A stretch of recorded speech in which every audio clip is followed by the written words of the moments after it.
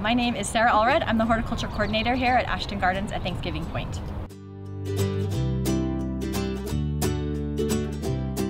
It's hard to describe. I would say we've got over 50 acres of gardens. We plant over 280,000 tulips every year.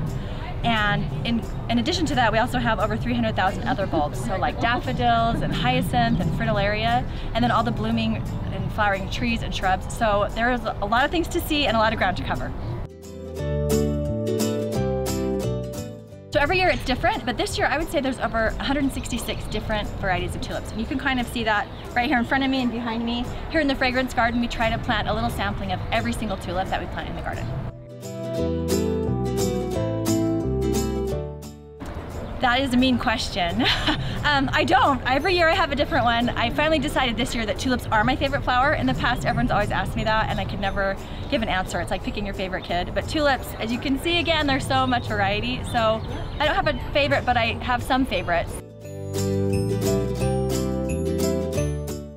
So what's really interesting about tulips is they come from Turkey. Most people think they come from Holland, but they originate from Turkey and kind of those arid landscapes like Utah. So tulips do really well here, except that we water our beds and we water our lawn. And that's why you'll see people pull their tulip bulbs out and store them in a dry, cool place in the winter and then plant them again. But if we just didn't water them, they'd be really, really happy here. Another fun fact about the tulips is that we actually pull up all of our tulips every year. So a lot of people leave them in the ground, but we pull up over 280,000 tulip bulbs every year. We sell them after Memorial Day, so you can come and pick some and take them home and have some at the Tulip Festival at your own house. And then we have to plant them all again in the fall. The pull-out is about three to 4 weeks of pulling everything out. And same thing again in the fall. We pull out, we start planting for about 4 weeks. We get a lot of community support, so we have a lot of volunteers, our own garden volunteers, and then a lot of corporate help that helps us come and plant tulips. So we're really excited this year for people to be able to come and see the Thanksgiving Point Tulip. We introduced it last year, but because of COVID, not a lot of people got to see it. So it was our 25th anniversary, and we had the opportunity to name a tulip after Thanksgiving Point. So we worked with our grower Rookrock in the Netherlands, and they are the ones who are growing this tulip for us. And now it's on the International Register of Tulips. And the process for that is there's growers that are always growing and hybridizing and trying to create the next best tulip.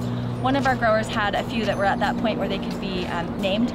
And so we worked with them and we picked the one we thought horticulturally we liked the best, and then also talked with a lot of the people here at Thanksgiving Point and picked a beautiful yellow lily flowering tulip. So it has these beautiful pointed petals, which is why we chose it, because of Thanksgiving Point. But it's also really fun because it has a slight scent. A lot of tulips don't really smell at all, but it has a sweet scent. It's best in the morning. You can't always smell it, but it's kind of a fun surprise, and we are really excited to have a Thanksgiving Point tulip.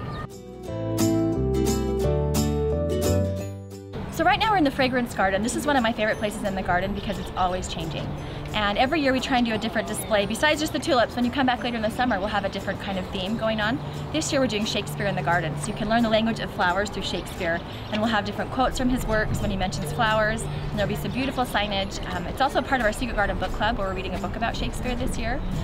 Every year we try and do something different. So last year we had a whole book series that we were highlighting. A few years ago we did Plants That Changed the World.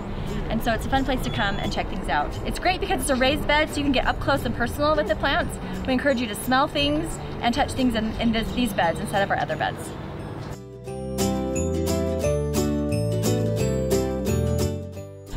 So after the Tulip Festival, what happens? We pull out all these tulip bulbs and a lot of these other plants throughout the garden, and then we replace them with our summer annuals.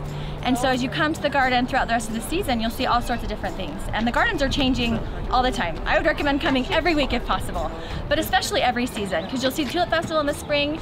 In June and October, the Rose Garden is spectacular. A lot of people don't know that the roses are gorgeous again in October. I love the Italian Garden during Tulip Festival because we have some interesting tulips always growing there. And then the Secret Garden is always a favorite place. I've read the book in there with my children, and it's just kind of a magical spot. But it's also beautiful again in the fall when the trees really put on their show, and it's fun to kind of end the season with those beautiful trees. Thanks for joining me today. I hope you learned a little bit more about Ashton Gardens and the Tulip Festival.